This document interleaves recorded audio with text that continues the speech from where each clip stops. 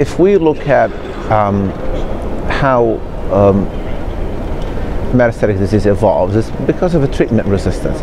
By definition, if we treated the patient and they relapse, then that disease figured out a way to be resistant to the treatment.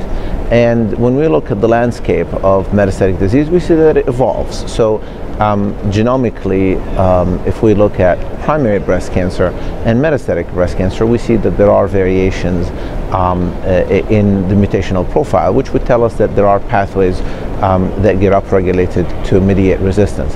And as such, we need to be cognizant of that as we're developing the strategies.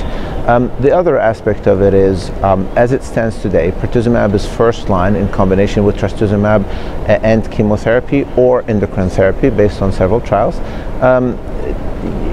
as front line. Now, second line is TDM1 or trastuzumab emtansine.